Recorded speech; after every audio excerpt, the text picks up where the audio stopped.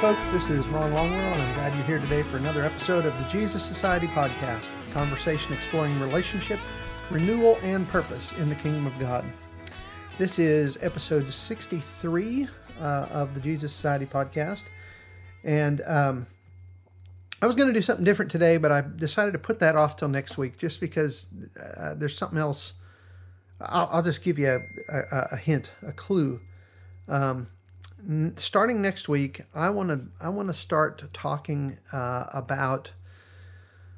I guess this is what I'm going to say right now. This is subject to change in what I call it or how I approach it. I want to talk about manhood in the kingdom of God. What it means to be a man of God. What it means to be men of God. And I want to explore some of the stuff having to do with husbands and fathers and the lack of fathers and growing up without a father or growing up with a bad father and how all those things kind of hamstring our ability to be the kind of men that God wants us to be for the sake of our families, for the sake of the world. Okay, so I'm thinking about calling it, it'll probably be a little series, and I'm thinking about calling it Kingdom Dudes. How about that? That sound cool? Anyway, I was going to jump into that today, but I'm going to beat a dead horse a little bit today instead. So today, what I want to try to do in as succinct a way as I can do it, I want to explain. Try to explain a phrase that Paul uses in Romans chapter 5, verse 17, that I think has caused a lot of confusion for folks. And I'll tell you the phrase, and then we'll kind of unpack it. I'll get to it eventually here. Paul talks about how Christians will, and he uses the phrase, reign in life. Okay? Christians will reign in life. And you can go ahead and look at Romans 5:17 right now. You can pause this and go look at that. We're going to come back and read the whole thing and talk about it in a few minutes. But, that's an interesting phrase. And I've talked to a number of people that have struggled to understand what that means. And, you can just sort of pull that phrase right up off the page out of the context of Romans, not to mention the whole rest of the Bible, and just start kind of trying to guess about what that might mean, which is the way I think most of us usually try to understand unusual phrases in the Bible, is we just pull them out and we scratch our heads and we just try to mentally guess about that, which is never usually the best way to do that, because we tend to come up with all sorts of fanciful ideas when we do it that way. And I've been around some people that have tried that with that phrase. I think we can do better than that. And that's what I want to try to do today. And I'll just let you know the stuff we're going to talk about here. I've talked about some of this stuff before. Okay. So when you get into this, you may roll your eyes and say, oh my gosh, Ron, I'm tired of hearing about this. You've talked about this before. Well, okay. I have. All right. And I'm beating a dead horse a little bit.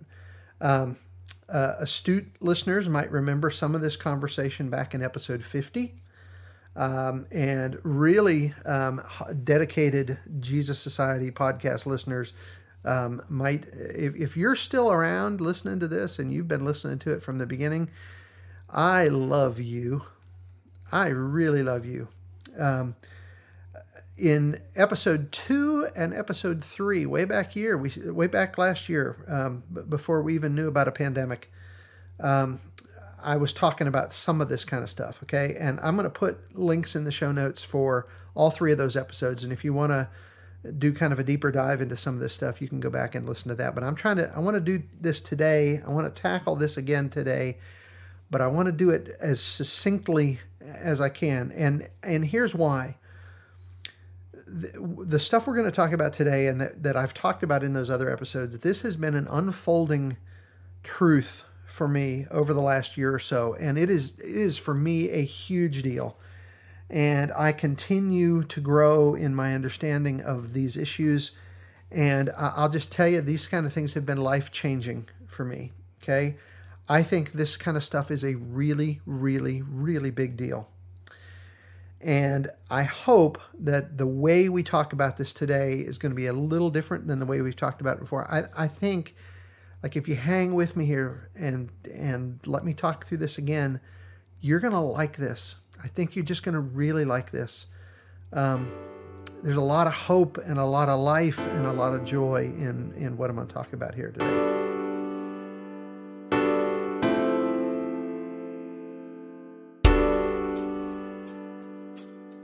So hang on, I gotta get some coffee here. Some of you have told me that you really like it when I sip coffee on this podcast, which I think is kind of funny. I don't do it because I think it sounds cool. I do it because I like coffee and I need some coffee in the morning. Although the morning today is getting a little long in the tooth. It's almost lunchtime, but I'm still drinking coffee. Okay, to kind of set the stage for understanding Paul's phrase in Romans 5, we've got to start back in the beginning, in Genesis, in creation. Genesis 1 and 2. So God created the world initially to be the place where he would dwell among his creation. The garden was a temple of sorts. And there's some, I can't get into why that is and how that is, but I could ask you to trust me, but I wouldn't trust me if I didn't flesh this out. So I'm not going to say that, but there is the people in the ancient Near East, when they heard Genesis 1, they would have immediately caught it as temple language. Okay, but in Genesis 1:26 through 28. So the garden was God's temple. It was the place where he dwelt in the midst of his creation. Okay, that's what it was supposed to be. In Genesis 1:26 through 28, God says this, okay? These are familiar verses. Let us make man in our image according to our likeness. They will rule the fish of the sea, the birds of the sky, the livestock, the whole earth, and the creatures that crawl on the earth. Excuse me. So God created man in his own image. He created him in the image of God. He created them male and female. God blessed them and said to them, be fruitful, multiply, fill the earth, and subdue it. Rule the fish of the sea, the birds of the sky, and every creature that crawls on the earth. Okay. So God made man and woman. Okay. Don't get the idea here that we're excluding women. This is a two-part deal here. Man and woman, they're together. God made them together to bear his image before the world. He says that twice in these verses, okay? And what he also says twice in these verses is that God made man and woman, okay, to rule over his creation. Now, as I've said before, and we talked about this, I think, back in episode 50, we need to define that word, rule, okay? Because after a long run of human history, the idea of ruling has been marred and tarred by all sorts of unholy and destructive ideas, okay? Now, the Hebrew words in Genesis 1:28 translated as subdue, that's the Hebrew word kabas, and rule, that's the Hebrew word rada. Those are strong words, okay? And they both imply exertion and effort and the imposing of one's will upon something else, okay? But those are not terms that imply violence or abuse. All right? Sometimes when we hear, we think about ruling something, that's what we think of. We think of violence and abuse. That's not inherent in these terms at all.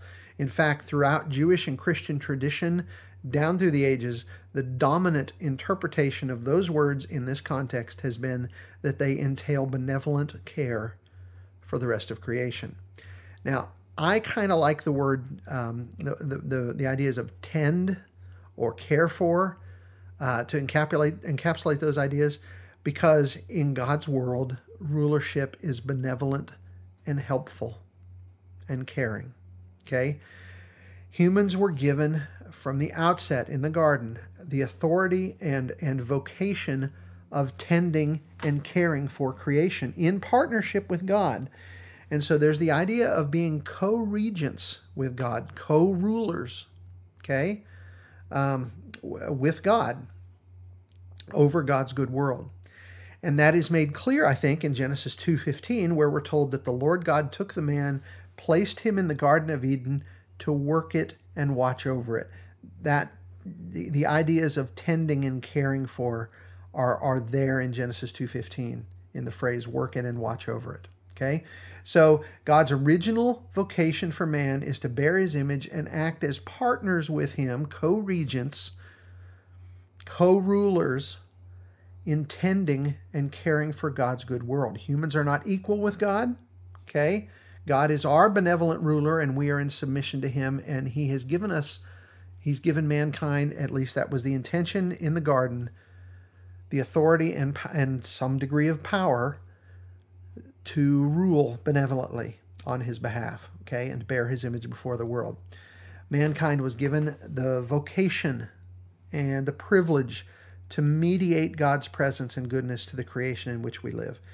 And God's idea for what that looks like is that humans will function as a kingdom of priests, and we've talked about those ideas before too, standing in the gap between heaven and earth, bringing the blessing and goodness of God to his creation.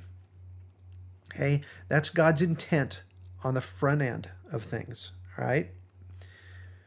However, that project was derailed in Genesis chapter 3 when sin entered the world. And again, we discussed this a lot more fully in some of the previous episodes, and you can look at the show notes and go back and listen to those if you want to.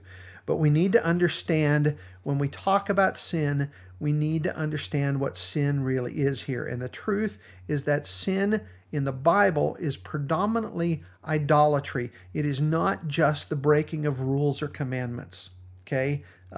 Moral imperfection. That's not... there's an element of that, I understand, but if we think that that's all sin is, we're missing the picture, okay? Sin is not just moral failure. Sin involves relinquishing our power and authority to a false god who then uses that power not for benevolent care, but for destruction and death. And we can see that in the garden, right? When Adam and Eve succumb to the serpent, the issue is who's going to be my master, and it's for them not God anymore. They listen to the serpent. They follow the serpent. The serpent is then their master, and in so doing, they abdicate their role as co-regents, and they give some of that authority and power to the serpent. Okay? And the serpent and his minions will then use that power not for benevolent care, but for destruction and death. And that false god then enslaves us. And that is exactly what happened in the garden with the serpent. Adam and Eve walked away from that encounter with the serpent as slaves. And that is why the New Testament will talk so much about being slaves to sin, most notably Paul in Romans chapter 6. Okay? So mankind was intended to be co-regents with God, providing benevolent care to God's good world, but we sinned, and in so doing, we relinquished our God-given authority over to what the Bible will call, in subsequent books, the principalities and powers, who then enslaved us and unleashed destruction and death on the world. And the result of that is not just that we're in a bad way. Okay? This is not just about us, all right? It's also that the creation is in a bad way because the original vocation of man's is unfulfilled. And that is why Paul will say in Romans 8 that several passages right in line here, like verses 19 through 22, he'll say that the whole creation itself is frustrated, waiting in eager anticipation for the sons of God to be revealed, groaning as in the pains of childbirth, and hoping to be liberated from its bondage to decay and brought into the glorious freedom of the children of God. Verse 21. So the creation is struggling too.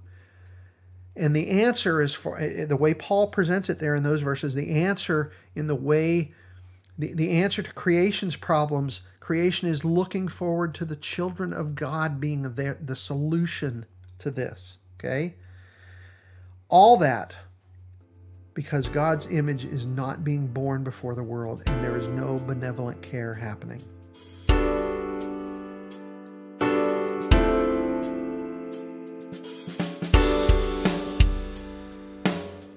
All right. So that's God's intent from creation for man. That is the way this all got derailed. Okay. Now, we're going to spend some time in the book of Romans. We're going to kind of build up to this verse in chapter 5 that we're going to talk about. And you may already kind of know where we're going here.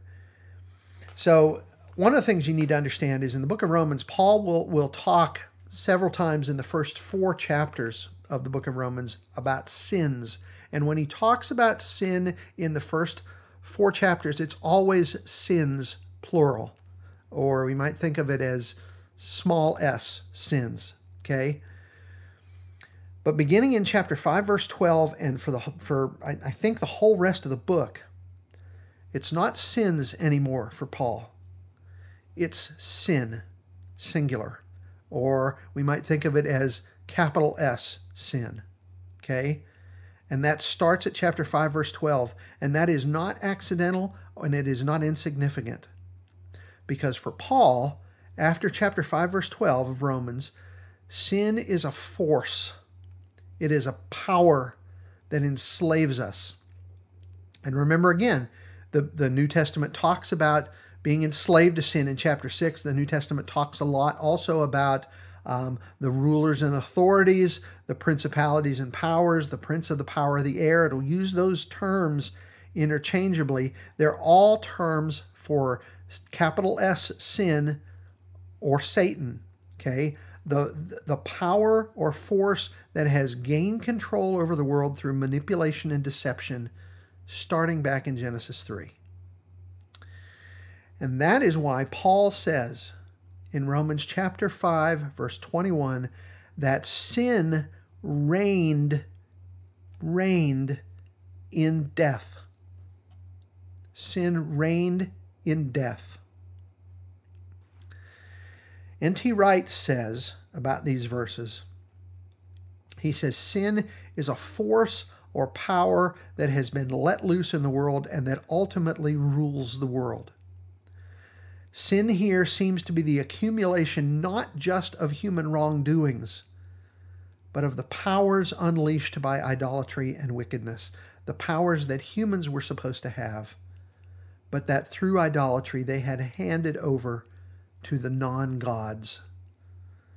Paul then uses the word sin, capital S, sin, as a personification of all this. So sin is now reigning and ruling because we have given it by our willing submission the authority and power to do so. Authority and power, remember, that God intended for us to use benevolently in the world. But, and here is the good news in all this, okay? In chapter 5, verse 17, Paul says this, since by the one man's trespass, and he's talking about Adam here back in Genesis 3, okay? So Paul is tying this back to that the fall in Genesis 3. Since by the one man's trespass, death reigned through that one man. There's our word again. There's this idea of reigning and ruling. Since by the one man's trespass, death reigned through that one man, how much more will those who receive the overflow of grace and the gift of righteousness reign in life through the one man, Jesus Christ? So, putting this all together, and my gosh, this is huge. So sin reigned in death, but we, through our union with Jesus, who freed us from the slavery of sin by his death, we now reign in life. See, sin produces death. We produce life because we provide benevolent care in the name of God. So through Jesus' death, God is restoring those of us who ally ourselves with him to our rightful place as co-regents with him. He's restoring the creation. Okay? The New Testament will refer to that as the new creation. The New Testament and the Old. Okay? The Old Testament talks about new creation also. And so in our renewed and restored roles, we have a vocation, the original vocation, to provide benevolent care, renewal, and healing for a broken world, a world that has been enslaved by the powers of darkness. And the resurrection of Jesus was the death and resurrection of Jesus, but the resurrection specifically in that it was a watershed event in that it signaled the start of God's new creation.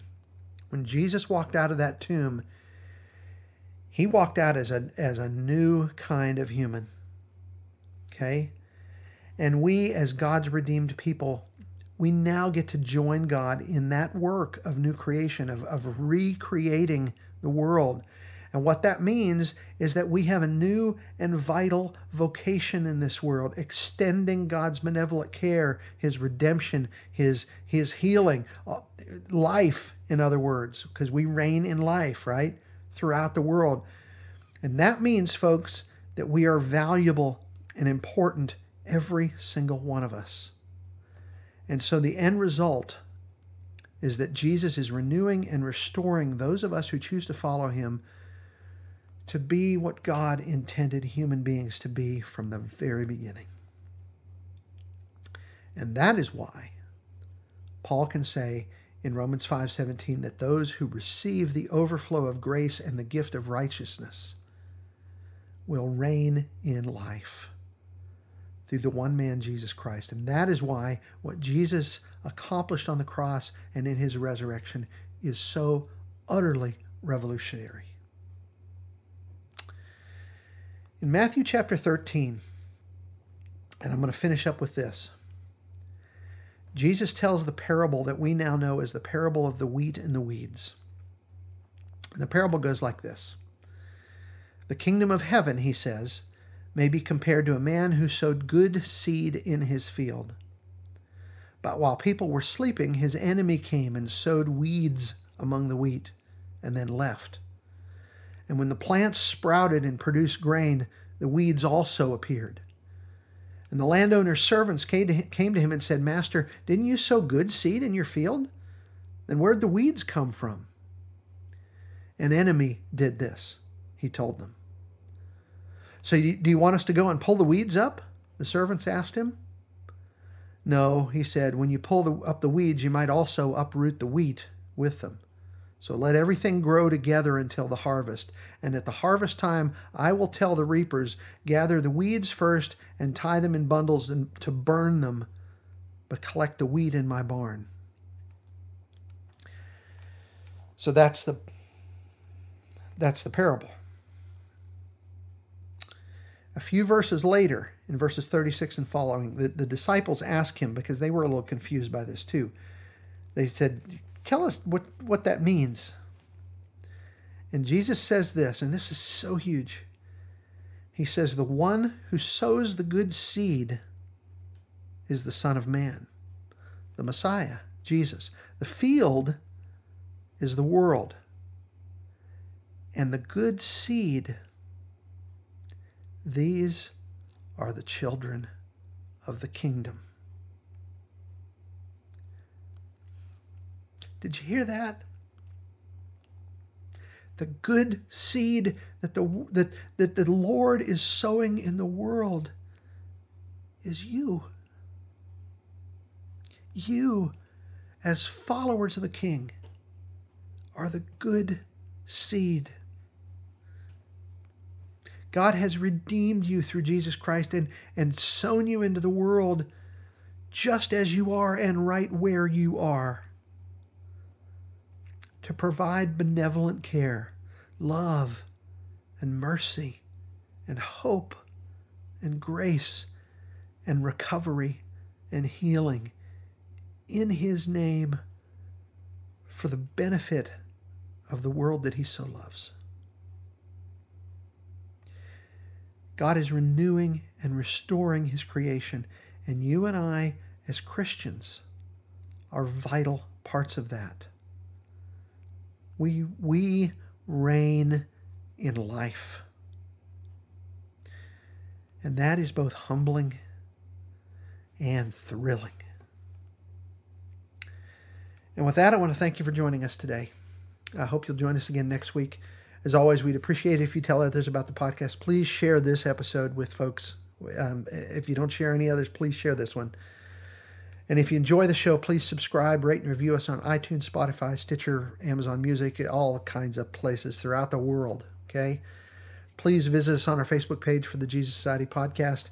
Check out our website, thejesussociety.com.